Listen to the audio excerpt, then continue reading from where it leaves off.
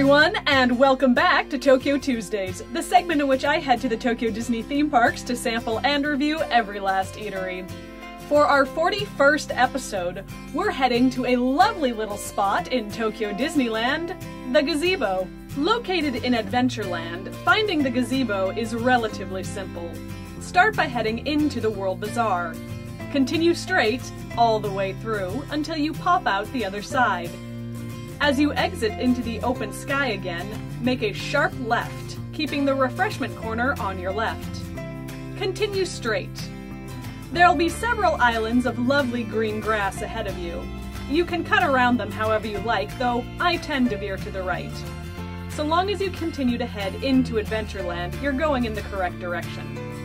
If the Crystal Palace is on your right and Popcorn Cart number 2 is on your left, then you'll find the Gazebo on your right. The Gazebo is a counter-service eatery located in that nebulous area between Adventureland and the World Bazaar. Sitting in the shadow of the Crystal Palace, this location has more of a proper, maintained, almost Victorian feel to it. More than the wild energy that permeates most of Adventureland. There's only outdoor seating available, but they keep plenty of umbrellas up to shield you from the elements. Alright, so today we are at the Gazebo. A very simple name for a very simple location.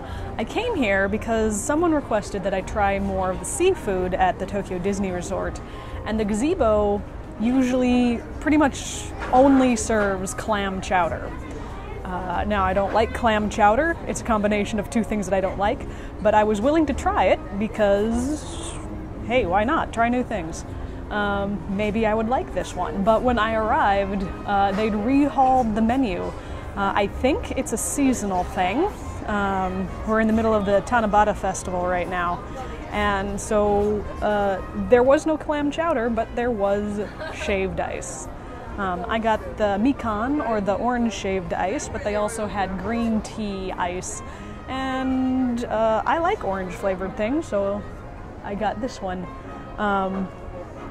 It's just served in pretty simple plastic cup.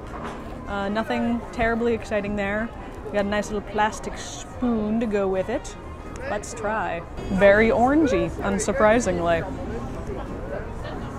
Let's try one of these little orange slices.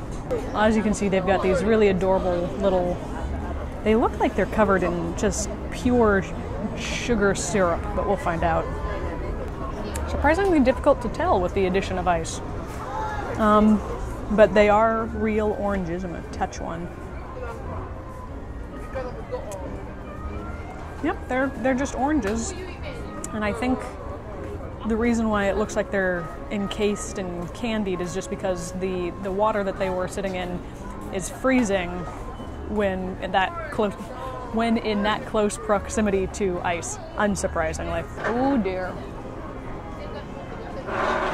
I just noticed the clouds. It looks like it's going to start raining pretty intensely here soon.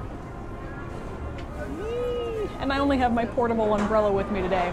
I've been saving my B-roll sort of walk-around footage until the end of the day, but I might break and do my B-roll walk-around after this because I'm a little worried about those clouds. That's some pretty intense-looking weather coming up, it looks like.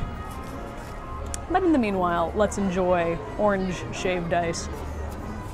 One thing the New Orleans part of Adventureland has going for it, more so than any other area of the park, is an amazing soundtrack.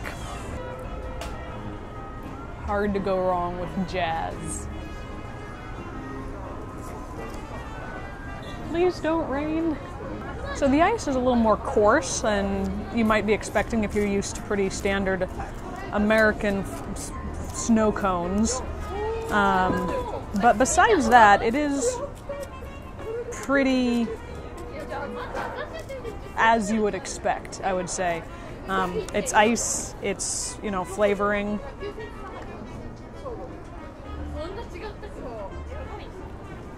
I think, like on a hot day, this would be manna from heaven. Today, it's pretty much perfect weather. If you ignore the looming storm clouds. The temperature is lovely. It's currently not raining. It's not very sunny, but it's not, dark either. It's really actually very nice. Consequently, maybe it's not perfect snow cone weather, but it's still good. Yeah. On a hot day, this would be unbelievably refreshing. For today, it's just merely good. So anyways, I'm gonna try and take some B-roll footage before the rain comes in and shuts me out. I will see you at the next place, hopefully not soaked.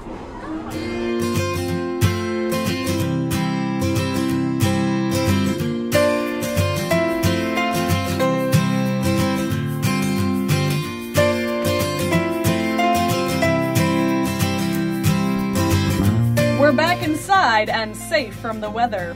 That means it's time to review. Service. Service is a 3 out of 5.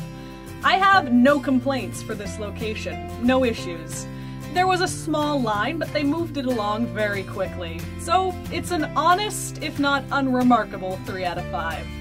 Atmosphere. Atmosphere is a 2 out of 5. I wasn't terribly impressed with the gazebo. To be fair, it is a nice eatery, but that's about it. It doesn't mesh with the feeling of Adventureland at all. It feels like it belongs on a nice, well-manicured Victorian lawn, which is like the exact opposite of adventure. There is the New Orleans part of Adventureland, but that still retains that feeling of wildness and adventure. Whereas the gazebo sort of retains a feeling of cucumber sandwiches and croquet, which is not a bad thing, but it's pointedly not adventure-y. It's also not unique to the park, so 2 out of 5. Price point. Price is also a 2 out of 5. This is shaved ice. Orange-flavored shaved ice, but just shaved ice in the end. There's nothing that goes into this that is terribly difficult to do or hard to find ingredients. And for that reason, I feel the markup on it is pretty steep. Much like the popcorn, there's not a lot of work that has to go into it, so when your shaved ice costs 360 yen, it feels a little expensive. So yeah, 2 out of 5. The food itself. The food is a 3 out of 5. Like I said, on a hot day, dollars to donuts, this is going to be one of the better foods in the park. However, on a not exceptionally hot day, it's fine. It's not bad, but without impending heat stroke or dehydration setting in, it's not gonna wow you. It is a standard food done standardly well. 3 out of 5. Overall rating. Overall, this gives the gazebo an average rating of 2.5 out of 5, which seems about right. We'll leave it there. With a 2.5 out of 5, this ties the gazebo with Village Pastry, Chuck Wagons, and Popcorn Carts number 3 and 7. I'm going to slot it in at 34th place, just under Popcorn Cart number 7, but above the Chuck Wagon. I really liked that barbecue flavor.